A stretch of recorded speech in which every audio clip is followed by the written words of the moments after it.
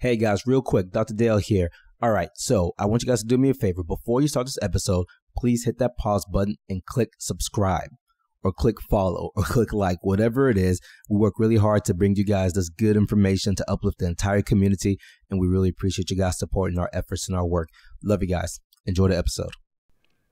What is up, family? It's Dr. Dale, the author of How to Raise a Doctor, Wisdom from Parents Who Did It, PreMed Mondays, Black Men and White Coats, and the Dr. Doc Children's Series. Grab your copies on Amazon.com or click the links below, and I will mail you a copy for free. You got to cover your own shipping and handling, however.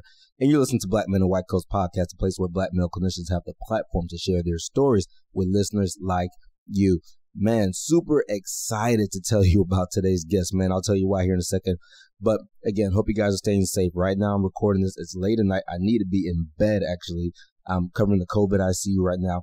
I'm tired and I'm up too late doing this. But I love you guys so much that I want to get this podcast out so you guys can hear this, right? And I'm so excited. I just got this podcast in and I love it so much, and I couldn't go to sleep. I said, let me get up, let me record this, let me get this prepared so we can get this one out to you guys as soon as possible.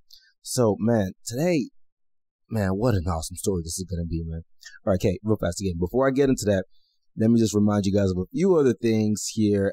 The main one I want to tell you about is the documentary. You guys know we're working on the Black Men and White Coats documentary, and we are just about done with this thing. We're just about done with this thing, and I'm about to start sending out updates to everybody who supported. So, you know, a little bit over a year ago, we launched this Kickstarter, and we raised a decent chunk of change from this Kickstarter, which was, man, one of the hardest things I've done. Was a lot of hard work, but we did it. And we set out to make this film, and we are just about done with the film. It's crazy, man, a year later, and it's amazing. Can't wait till you guys see it. It's so amazing, right? So, you know, that's kind of what's had me super excited here over the past year, really, but more so over the past month, as I'm actually getting to see it and see it come together and just thinking about all the lives that it's going to impact. And, you know, that makes me feel good, just thinking about the little kids, the parents, everybody's going to watch it. So that's one major thing. I want to remind everybody, all the PreMeds, about PreMedMondays.com. We do coaching every Monday night with you guys. Got a group of PreMeds. You guys hop on with us and we do coaching. We go through stuff. You got accountability groups, a lot of stuff to help you guys be successful. So check out PreMedMondays.com. And finally, DiverseMedicine.com. Doctors, PreMeds, healthcare professionals, everybody needs to be on DiverseMedicine.com. Check it out. We got med schools on there. We got med school recruiters. We got mentors. Get a mentor. Be a mentor. Whatever you need. DiverseMedicine.com is where it's at. All right. Now, I got all that off my plate. Okay. Man, Dr. Russell Ledet. That's the guest today, man. Dr. Russell Ledet. So, you know, this video started circulating on social media, and I don't remember how it got to me, but it got to me somehow. And of course, you know, we share all this stuff. Black Men and White Coats, that's our whole platform, right? All we do is try to put people on. So we share it. We share this stuff. And man, I watched this guy's video, and I'm not going to tell you the story because you're going to hear it in the podcast, but it was just so inspirational to me, man. So inspirational. And I just said, I got to reach out to him. And I go to my inbox to send him a message to try to reach out to him. And I see he had sent me a message like a year or two earlier. And, you know, it meant a lot to me to see this message he sent me, because the message he sent me was saying how much we inspired him along the journey. And I'm sitting there thinking about how much he just inspired me from watching his journey. And that just reminded me how it's all one big network. We're in this together. You inspire me, I inspire you. And I just thought that was the coolest thing. So, you know, Dr. Ledet, I'm so excited and appreciative that you took the time out to do this podcast, because your story is amazing, man. I'm not going to ruin it for you guys, but this story is amazing. Get your pen. If you're pre-med, take notes on the way he navigated the system, because he did his thing. That's all I got to say about that. He did his thing, and you'll understand what I mean when you get to the end of the podcast.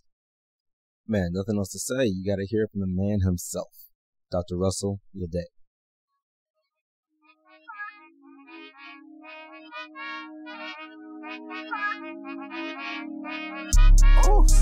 I want them bad like a daddy, yeah. Oh, let's do it like Flagger, yeah. I'm kicking flavor, no saga, yeah. Hey, I like them blues. I might go Janet like Jackson. I got them options, yeah. It's all about progression. Life is like a blessing. Everything a win, loss is like a lesson. Ooh, ooh. Yeah, ain't no time for stressing. I've been really stepping. Ooh, ooh. Yeah, if you wanna go get it, stop playing around. Really got on racks, ain't playing around. Wanna go get it, stop playing around. Really got on racks, ain't playing around. Black men, white coats, here we up right now, yeah. You gotta set you a goal. So my story is, for a lack of better words, a story of what can you do next?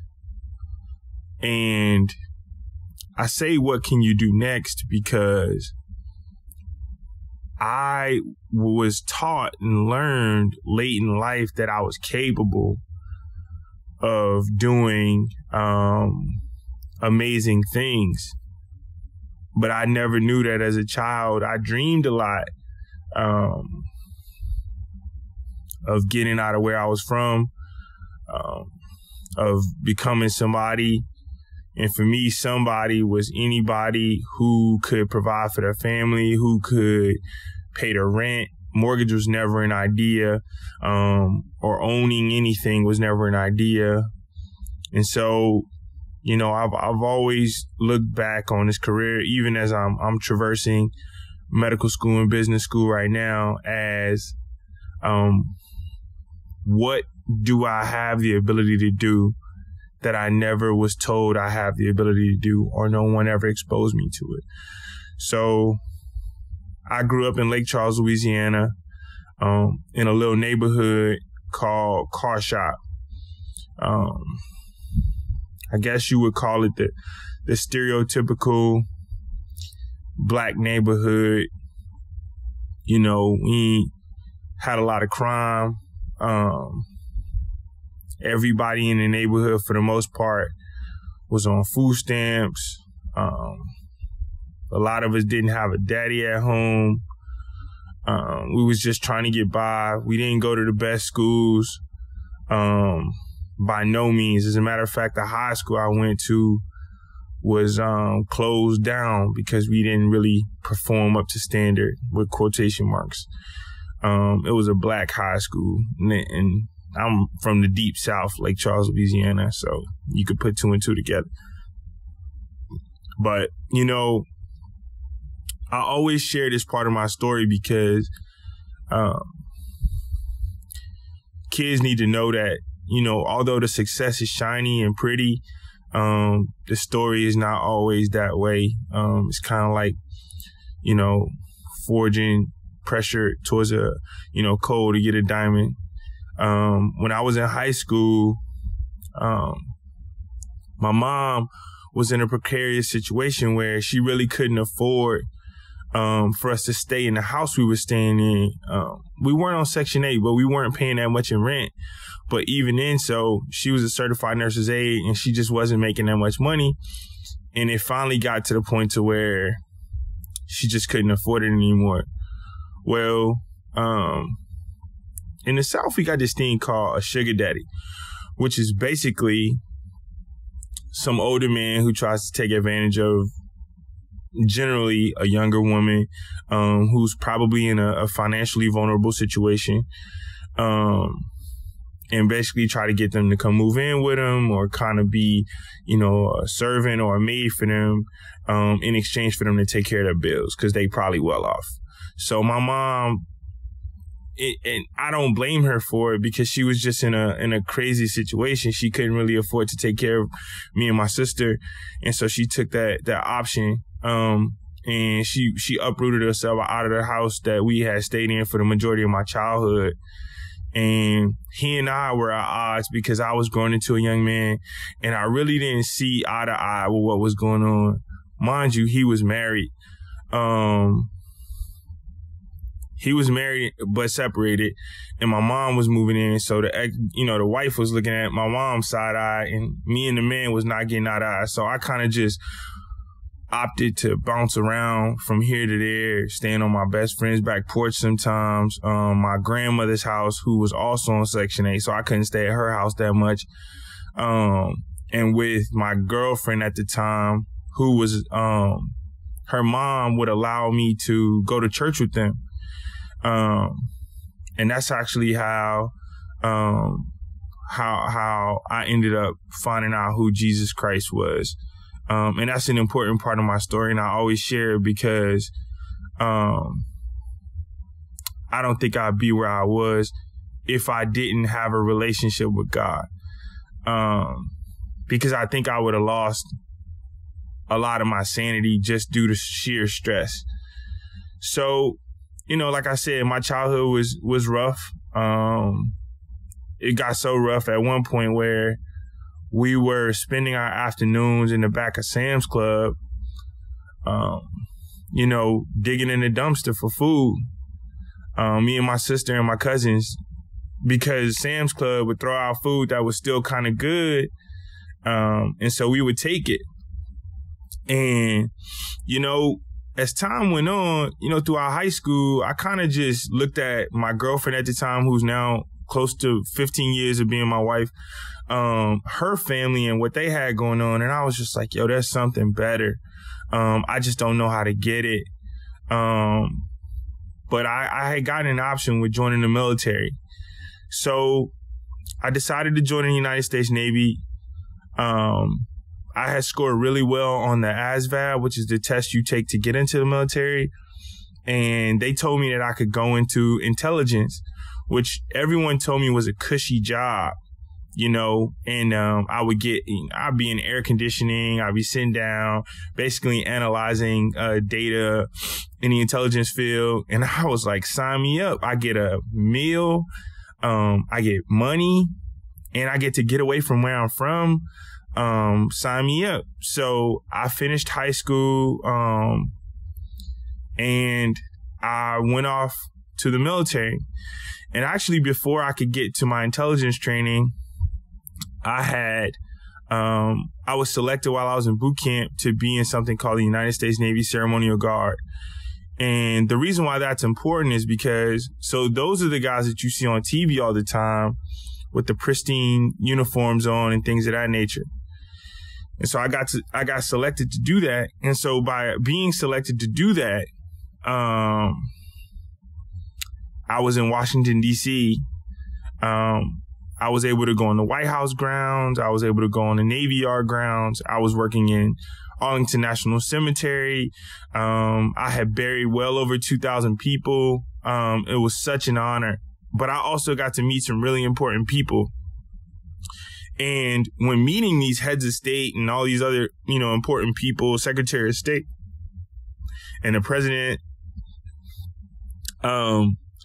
you kind of start to ask these very basic questions, but they have enormous meaning. Like I would ask them, like, how do you become successful? Like, what do you do? And I'll never forget, Master Chief Carolina told me once that, in order to be successful, you never ask for permission. You kind of ask for forgiveness. And he kind of took that as saying, like, you got to go get what you want. Nobody's going to come around and hand it to you. So you got to start taking control of your narrative and start taking control of what you want in life. And although I was hesitant, I was like, okay, I'll give this a shot. I started with some very basic things like, I don't need anyone's permission to buy a rental property. And my wife was, a bit further ahead because she came from I would say a more well-off family. I didn't need permission to save money. I didn't need permission to build credit. And those things may sound, simple and elementary, but when you don't know what the world has to offer because you've never been told, then, you don't know what to do. People always ask me, well, what was the education like when you were growing up? The education was terrible. But I did get quality education because although my mom only graduated high school, at the time, she was adamant for some reason that I would have to read books. I think by the time I graduated high school, I had read well over 2,000 books. My mom would get me any kind of book she could. She worked as a CNA for a nursing home, and she would get some of the books from the residents. She would get books from anywhere. On Sundays, she would take us to the library. She was just adamant about me reading. But I had all this knowledge. I just didn't know how to apply it. And I had never seen anyone apply it before either. So I think role models are important and very much so in line with the mission of Black men in white coats. and a bunch of different other organizations, like the idea is that exposure is key, because if you have never seen it before, it's kind of hard for you to believe that it's possible. And so getting back to the military, you know, once that happened, the world just kind of opened up to me. I left Washington, D.C., and I went off to intelligence training down in Pensacola, Florida. My wife and I, that was the first time we ever lived together. We got married while I was up in Washington, D.C. And then she moved with me to Pensacola. And then during that training, you know, we kind of got the first few years of marriage out of the way. But my wife also started to subliminally establish that I could create more in the world. I could be a creative. I could be a community impactor. I could be a leader. And she started helping me to understand that I was capable. And then, so I finished training there, and then we moved to Mayport, Florida, because I was stationed aboard a ship, the USS John L. Hall FFG 32, which is a small boy frigate ship for the United States Navy. And we deployed to a number of places from there. And as we started to deploy more and more and more, eventually my wife was like, nah, you got to find something else to do with your life, because I'm going to need for you to be at home so we can build a family. But I told her, like, I'm making good money, and we don't need anything. And I really, really, really, really like being in the Navy. But I did have a curiosity for getting an education. I didn't know what education really looked like at that level, because mind you, when I was in high school, unfortunately, my thought process was only rich white people go to college. My mom didn't know how to fill out a FAFSA form. I never thought college was an option. As a matter of fact, the first time I ever saw a college degree was when my girlfriend at the time, who's now been my wife, her uncle invited us over to their house. And I saw this degree on the wall from Southern University. And I was like, yo, one day I'm going to get one of those. And I'm still fascinated by the idea that I went through a lot of my early adulthood not even thinking going to college was an option. Mind you, once you join the military, you can pretty much go to college for free. But it just never crossed my mind it was possible. So when it was time for me to consider re-enlisting in the military, I had spent close to 5 years. My first contract was for 5 years in the United States Navy. My wife looked at me and said, look, I don't want you to re-enlist. I need for you to believe that you're capable of doing more. And I didn't believe her. And I was hell-bent that I was going to stay in the military, and she was hell-bent that I wasn't, to the point to where she was like, it's either us in this marriage, or it's you in the military. And I was never, ever, ever willing to relinquish the relationship I was having with my wife for anything. So she kind of pushed my boundaries, and she helped me to apply to Southern University and A&M College in Baton Rouge, Louisiana. And I got in. And when I got in, we decided that we would move to Baton Rouge, Louisiana. We bought a house in Baton Rouge, Louisiana. And I started undergrad, and I was deciding that I was going to be a social worker, because I was like, okay, now I can go to college. I'm going to go back and help out my community and get a bunch of young folks who look like me to go to college. And it's crazy. I was sitting in a chemistry class at Southern, and I had memorized the periodic table in like one class period. It was so cool. And, I as these classes would go by, I would, be able to answer balancing equations and things of that nature, like off the top of my head. Chemistry just came to me. And I remember after one class, one of the chemistry professors coming up to me and saying, "Young man, what is your major?" And I was like, "Oh, I'm going into social work." And they were like, "No, you're not. You gonna go into something in science because you seem to be brilliant." And although I was hesitant, I was naive. So I was like, okay, whatever. And they were like, "We're going to put you in touch with the scientists as well." So they put me in touch with Dr. Wesley Gray, who was a biochemist working on natural products and extracts of those natural products to treat breast and prostate cancer. And so he introduced me to the world of research. So if you're tracking this story, you start to realize that it's kind of like every new door that I went through was like, what? This has been in the world waiting on me ever since day one, and no one ever told me. So that's why that's part of the story is so important, is because, man, for a lot of young folks, somebody just needs to tell them that it's possible or show them that it's possible, and then just let them blossom. If you put them in the right soil, they'll grow, and they'll grow in amazing ways. And so, you know, so the Southern University experience for me was fantastic. I was able to pledge Phi Beta Sigma at Rho Chapter. At Southern, I was able to present at research like all over the country. I did research at Merck Pharmaceuticals as a United Negro College Fund and Merck Fellow. I got to meet the dean of NYU School of Medicine graduate program, which was important.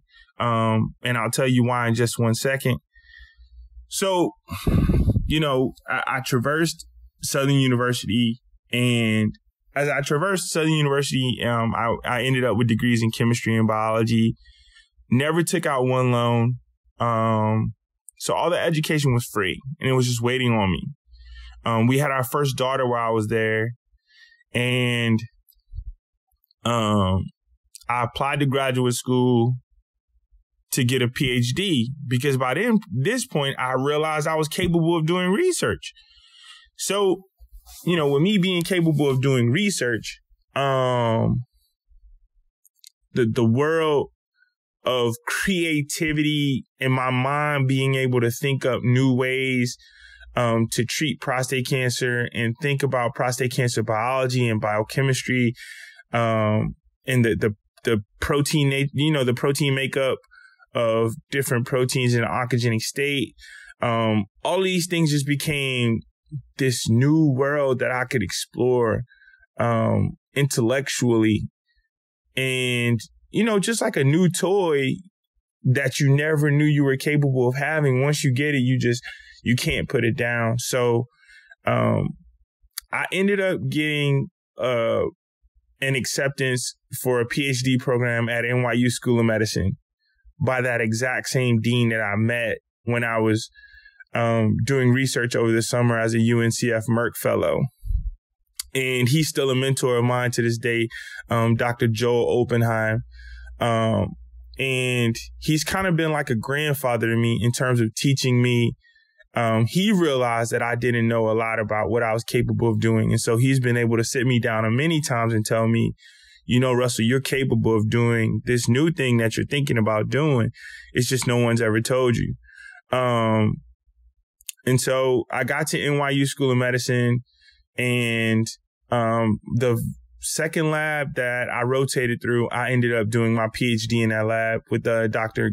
Garabedian and Dr. Susan Logan, working on prostate cancer and understanding modifications of proteins as a function of prostate cancer progression and as possible modalities for treatment of prostate cancer utilizing proteomic approaches. And I know that seems very complicated, but basically the idea was, let's see where proteins have gone awry, and then let's see if we can alter the modifications of those proteins and see if that will slow the cancer down in a nutshell. But I also was able to get some very highly esteemed awards while I was there. I was able to be funded by the Ford Foundation, which has been a pillar in the education space for a very long time.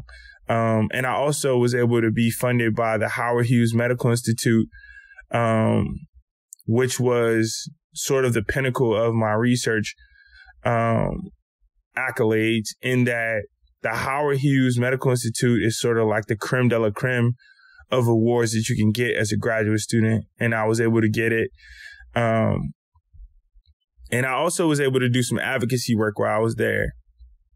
So my first year of graduate school, I was the diversity chair, and I didn't want to just be the normal diversity chair. So I was like, I'm about to start a program and go get the worst kids in New York, you know, and bring them to, essentially in my mind, what was, you know, the mecca of research. I was at NYU School of Medicine doing research. You know, the buildings were pristine, and you could, you know, the labs were as full as possible. So I did that. We started a program called Clear Direction Mentoring, and a lot of those kids came out of that program thinking that they could be scientists, and some of them are on their way to becoming scientists. And that really was the first time that I got an inkling of an idea that it was possible for me to be an inspirer, an encourager, an exposer, a community orienter, just someone who would look out for my people and try to bring them along with me on this journey and give them access to what I had access to. And so, fast forward to the last year of my PhD, I sat down with my mentors and I told them, I'm uncomfortable with not understanding how the patient is treated for prostate cancer, but understanding a lot about the biology and biochemistry of prostate cancer. And so I think I want to go to medical school. And this is when I realized that my story was very captivating and it wasn't normal. I just thought all the things that I went through was me just filling through a forest to figure out how to get to the other side. And I remember going to Weill Cornell Medical School for an interview for medical school. And one of the people I was interviewing with telling me right before the interview, hey, let's walk over to the pool. And at that point, I was confused because I was like, why are we going over to the pool? And he was like, jokingly, because I want to see if you can walk on water. And then he just sat me down and explained to me, he was like, your story is extraordinary. He was like, I've never seen anyone go through what you've gone through to get to this point. And so, you know, what can we do to sort of recruit you to come to Cornell? It wasn't the other way around where I was praying to God that I could get into Cornell. It was the other way around. And so that's one of the moments when I realized, like, oh, I might be a good thing. And so, you know, fast forward to February 20th, 2018, my second daughter was born. So Malia Ann was born in 2010 as a sophomore at Southern University. And then Melina Aubrey was born on February 20, 2018 at about 10:15 in the morning. And at that point, I was writing my thesis for my PhD. I had already had a couple medical school acceptances, and but I was pretty adamant that I wasn't going to pay for medical school. I hadn't paid for my undergrad degrees. I hadn't paid for my master's on my PhD, and I wasn't going to pay for my MD. And about 15 minutes after Melina Aubrey was born on February 20th, 2018, I got an email from Tulane School of Medicine, and they told me that they were going to pay for my medical school education. And so I had accomplished all of these, you know, accolades, 2 bachelor's degrees, a master's, a PhD, and now an MD. And I had never taken out a loan for any of this education.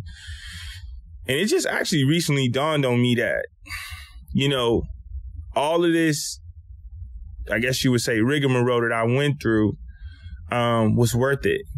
Because in the end, I mean, one, the story is beautiful, and I've learned a lot about how to overcome issues. But two, I'm not in debt, and that's an amazing thing, to get all of this education and not have to pay for any of it. So, I decided to come to Tulane University School of Medicine. I looked at my wife and told her, honey, we're going home. We came back to Louisiana, which was kind of what I wanted to do anyway. And I started at Tulane School of Medicine to get my MD. And I also decided to get my MBA too, because I understood that if I really want to be a leader in the healthcare sector, whether that's in philanthropy or in healthcare administration or in the private sector, as a physician researcher or in any fashion, I need to understand how capitalism and how business works in America, so that I can affect change in the ways that I hope to. And so, that's kind of in a nutshell, my journey up until this point. The things that I love to do are to be influential in my community. And I'll tell this short story. Recently, there was a photo that came out of 15 Black medical students who were standing in front of a slave quarter on the Whitney Plantation in Edgar, Louisiana. And I'm actually the person behind that. And the story behind that is that the summer before we took that photo, me and my daughter and one of my best friends, Philip Thomas, who was getting his PhD in the same lab as me when I was at NYU, visited that plantation. And as we were leaving, about 15 minutes down the road, my daughter stops me and she says, Dad. I was like, what's up, Malia? And she was like, I finally get it now. This was after we had left the plantation. She said, I understand now why being a Black doctor in America is such a big deal.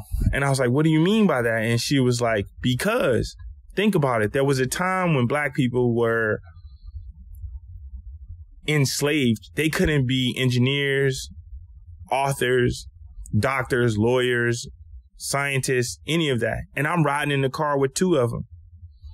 So just imagine how far we've come. And this was an 8-year-old speaking to me at the time. So after she said that, I looked over at Philip and I said, man, I got an idea. I'm going to get some of my classmates and we're going to go there in all black and white coats. And we are going to take some photos in front of those slave cabins to show the world just how far Black people have come. Despite systems that were put in place to try and destroy us and take us out of this world. And that went absolutely bonkers. It went viral and it caught the attention of millions of people across the world. Since then, we formed a company and we've raised some money to put those photos in classrooms around the country. So far, we've distributed well over 2,000 photos at a poster size, and anyone can go to our website, www.the15whitecoats.org, and look at the work that we've done. Schools can go on there and sign up for a poster for their classroom for free, and we'll mail it to them.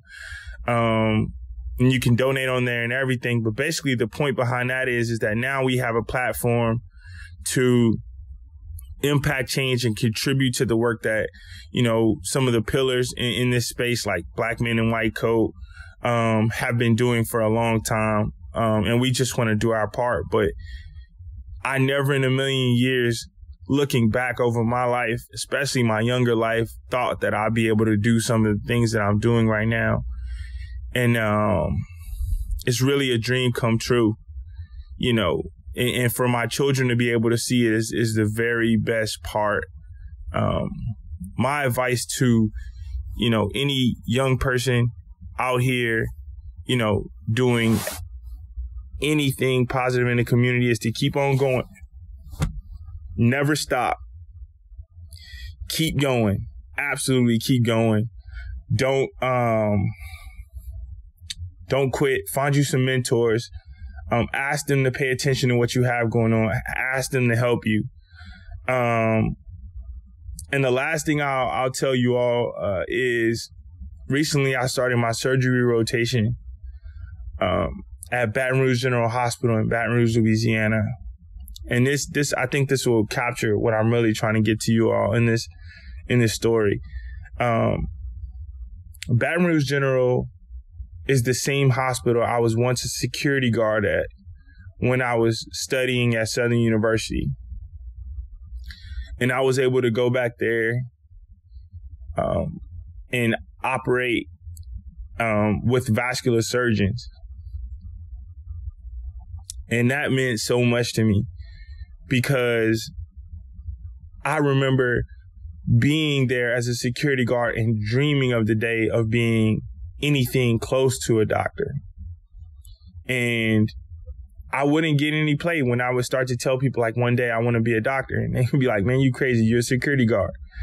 And look at me now, you know. So my point to that is that don't let anyone tell you what you're not capable of. Don't let anyone lie to you. You're capable. You're capable. God made you capable. Don't let anyone sit up here and lie to you. And if you need someone to tell you so, look up me, look up Dr. Dale, look up some of the pillars in the community, because there are some brothers and sisters out here who really are rooting for you and your future. And that's my piece. Hopefully it's helped you. I pray that it's giving you some inspiration. And that's my story. I'm sticking to it. What? Didn't I tell you all that was an amazing story? Dr. Ledet, thank you so much for being on the Black Men and White Coats podcast. What a story. So many things I could pick out from that. But right off the bat, I'm going to tell you guys, you heard how he grew up as a child. You heard his upbringing. 9.9 out of 10 of the people listening to this did not have an upbringing that challenged him. But look where he's at today. So off the bat, no excuses, right? No excuses. He made it. You can make it. Absolutely no excuses, right? But so that's amazing. But what I really thought was amazing, he navigated this whole entire medical, all the education. Look how much education he has with no debt. How much education he has with no debt, right? So when people come to me from now on and say, hey, Dr. Dale is expensive, I'm going to say, go check out Dr. Ledet's podcast. Go check it out. No excuse whatsoever. You got to hustle. You got to work hard. You got to be willing to put in the work. And if you do that, you could make it, right? It's not just like he's any regular student either. Look at all the things he's achieved. He has done his thing, man, starting from a security guard, becoming a doctor, and just the way he saw something that he wanted and he went after it and he got it. He saw something he wanted. He said there are no excuses. He went after it and he got it. Man, I wish more people had that mindset. Think about what kind of world we'd be in if people just said, you know what, and y'all gotta understand, I'm talking about good things. I don't want people out there doing foolish things now, but the good things, right? Think about if we say, I want to be the president. I'm going after it. I want to be a doctor. I'm going after it. I want to be a CEO. I'm going after it, right? Think about all that stuff. If people just had that mindset rather than having the mindset like, man, I wish I could be the president. I wish I could be a doctor. Listen to Dr. Ledet's story. No excuses whatsoever. You see it, you go after it, from a security guard, watching the doctors walk into the building, to saying, I'm going to be that man. And now he's that man. That's what I'm talking about, man. Really appreciate you, my brother. Really appreciate you being on the podcast and sharing your story to inspire not just black men, but all the listeners. Let anybody know that they can do what you did. Just got to put their mind to it, man. I'm definitely going to be using a lot of your story to educate my own children and let them know that if they grind, if they put in the work, that it's well worth it for them, man. I appreciate you, brother. All right. So thanks for listening. You guys know I love you, man. One more reminder for the PreMeds, check out PreMedMondays.com. Also for the PreMeds, DiverseMedicine.com. For everybody else, to DiverseMedicine.com. We've got a whole system set up there where people are being mentored. We've got recruiters on there recruiting PreMeds. We spend a lot of time, and honestly, we spend quite a bit of our own money out of our own pockets to build stuff for you guys, so you guys can use it for free. Diverse Medicine, so take advantage of it, all right? Take advantage of it. And, man, we're here for y'all, man. You know, we love you. And until next time, y'all be safe, man.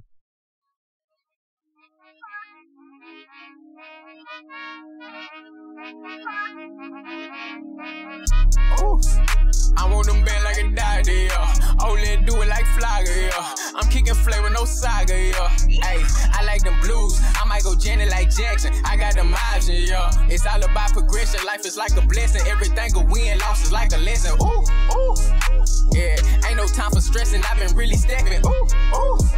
Yeah, if you wanna go get it, stop playing around. Really got on racks, ain't playing around. You wanna go get it, stop playing around. Really got on racks, ain't playing around. Black man, white coat, shit, we up right now, yeah.